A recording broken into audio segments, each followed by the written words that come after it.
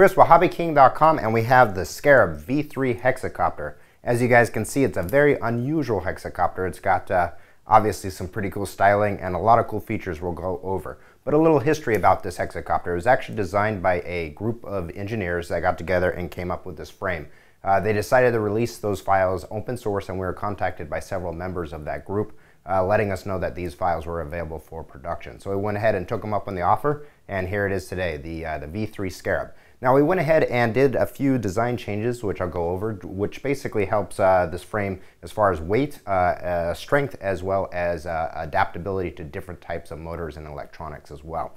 So let's go ahead and start. Let's go through this multi-rotor. First thing you're going to notice right here on the front end of this is that it has this isolated front-forward inline camera setup. And that makes it ideal for FPV, aerial photography, and sport flying because you don't have all this center of mass below or above. So this is still a very nimble style quad, even though it's 550 millimeters across or its wheelbase. So you've got this isolated front mount. Now in the kit it comes with a bunch of different balls that you can dial in, and the balls have varying vibration dampening between 100 grams to 300 grams of vibration dampening, so you can mix and match the red and the black balls to get the right dampening for the type of camera that you're using. Now the front was designed with an adjustable plate as well as several mounting options in the front here for different types of action cams, such as our Turnigy action cam. Just slips right in there. You can put rubber bands right on around the outside. I'll just go ahead and hold that up so you guys can see how that goes right in there. And it just sits right into the front. GoPro 3, Mobius, whatever you got as far as action cams, it's got different mounting options and provisions right in there so that you can go ahead and utilize that. So that's great for FPV, especially if you're using video out on this particular frame.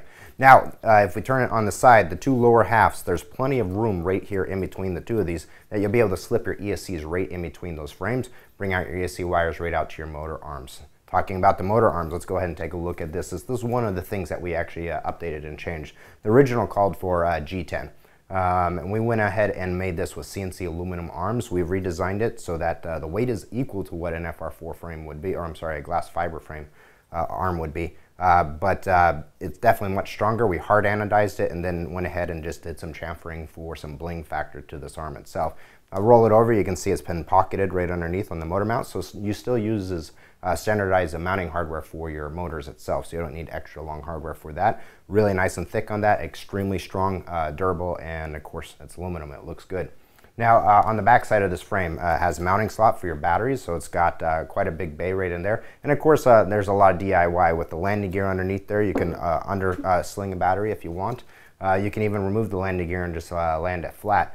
Mounting provisions for all your FPV gear, FC 45mm and 30.5mm, depending on what kind of flight controller you want there. All up weight, or I'm sorry, not all up weight, but frame weight on this is right at 599 grams, and that's with the vibration isolation system and everything as you see it. Now, as mentioned, it was 550 millimeters, and that is its wheelbase, meaning from motor to motor. Now, the max prop that it was designed for is about an 8.5 inch prop. Now, there's obviously some modifications you can do to use those self-tightening 9-inch props by simply shimming one of the motors where the tips just overlap ever so slightly, where you shim the center motors or the back motors to be a little bit higher. Other than that, that's it, guys. This is the Scarab V3. If you take a look at the web copy, we've given attribution to the designers as well as a link back to the original post where this is found.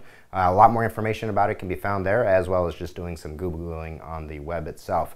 It's an awesome looking hex, and for its size, it being a 550 and its ability to carry the amount of weight, this type of frame is going to be still extremely agile. You're not going to be one of those docile, just shove it around the sky hex 550 hexes. This thing's going to be sporty, as well as still give you those FPV options as well. Definitely check it out. It's something different. Oh, and also to note, the center frame here is FR4. FR stands for flame resistant, so it's a variant of G10. It's a lot stronger, and it gives you the option of having a little bit of some colors. And this one we decided to go with red with the black arms for the Scarab theme on it. Anyway, check it out. It's up on the new items page, and as always, subscribe to our YouTube channel. We will see you guys next time.